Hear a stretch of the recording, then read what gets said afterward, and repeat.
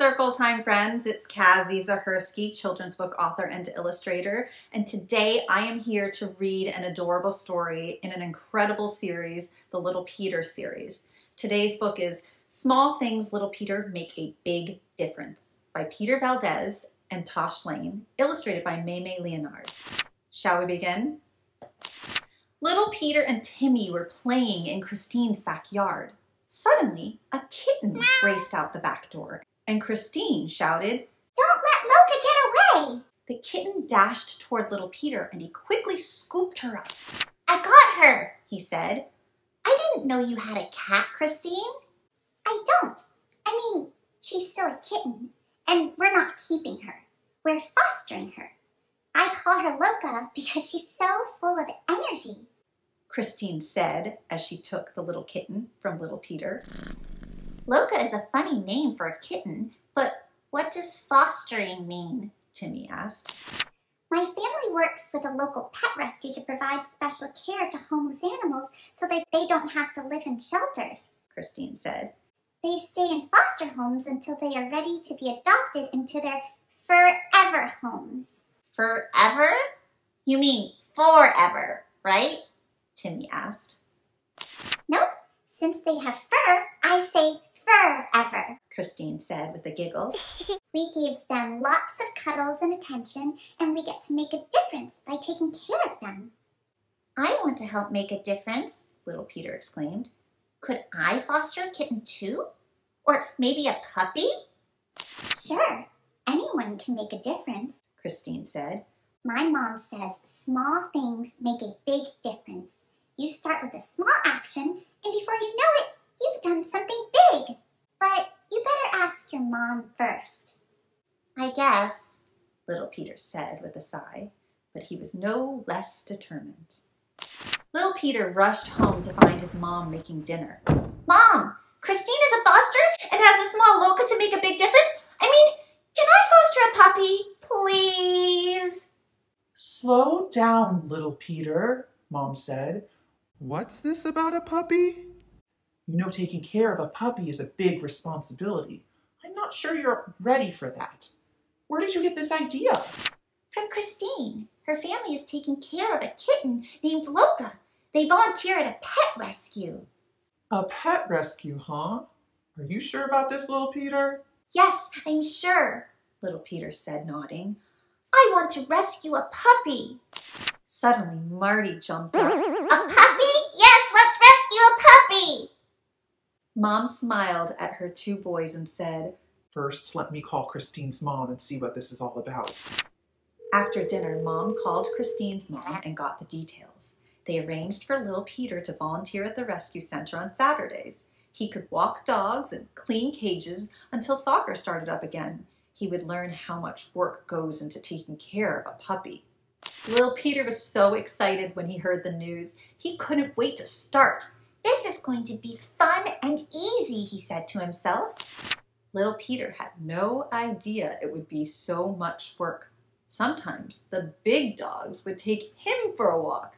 "Ew, my nose!" Lil Peter's eyes watered. "There are some things you just can't unsmell." Working at the rescue wasn't as much fun as he thought it would be. It wasn't one thing, it was another. "Not again!" Lil Peter cried out as the dogs jumped up on him, spilling the food. His clothes were dirty and smelly.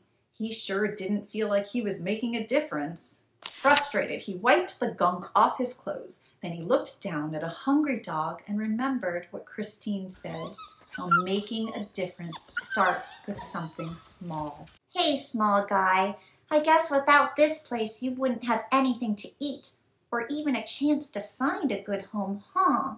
Lil Peter said to the pup.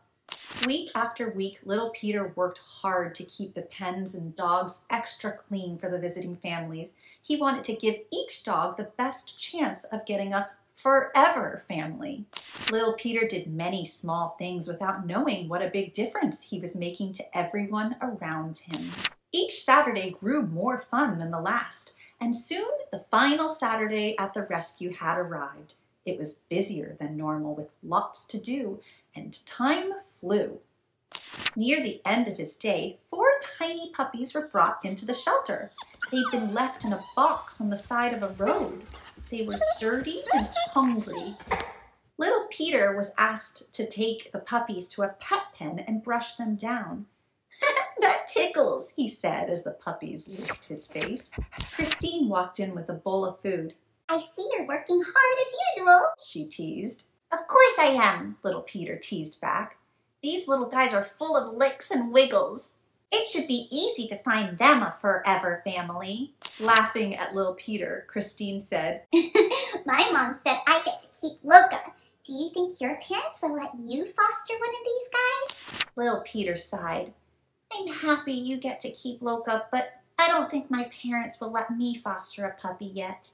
They still think it's too big of a responsibility for me." Are you sure about that, Lil Peter? a voice chimed in. Maybe you should ask them first. Little Peter looked up and saw his mom standing outside the pen. "Mom!" Little Peter exclaimed. "What are you doing here?" Christine's mom called me when the puppies came in. Mom said. She told me all about the small things you have done here to make a big difference for the animals and the families who adopt them. We're so proud of you, Little Peter. Your dad and I think you are ready to foster a puppy, if you still want to. "Boy, do I!" Little Peter exclaimed, reaching down to pick up the smallest puppy. "This one. I want to foster this puppy." "He's so tiny, Little Peter. Are you sure?" Christine asked. "I'm sure," Little Peter said. Wonderful! Mom said, smiling. Let's get some supplies and get the puppy home. In no time at all, Little Peter and Marty helped Mom set up the puppy pen and dog bed. What will you call him, Lil Peter? Mom asked. "I'm going to name him Hero," Little Peter declared. Hero, huh? He seems so tiny to have such a big name. Mom wondered. "That's why I picked him, because he's the smallest," Little Peter said. "Small things can make a big difference. Hero may be small now, but someday he's going to be big, and I want to help him make a big difference with his forever family." That sounds wonderful, Mom said. It sure would be something to see firsthand. Wouldn't it be great to see 3 small guys making a big difference together? Little Peter looked at Hero. "That would be cool to see. But what do you mean 3 small guys?" Just then, Little Peter's dad walked in. That would be Marty, Hero, and you, Little Peter. That makes 3. Marty jumped up shouting, "We get to keep Hero!" Little Peter's eyes widened as a smile stretched across his face. "You hear that, little small guy?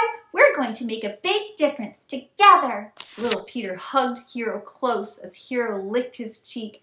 "Wow, small things really can make a big difference. You're my hero." I hope you enjoyed Small Things, Little Peter Make a Big Difference.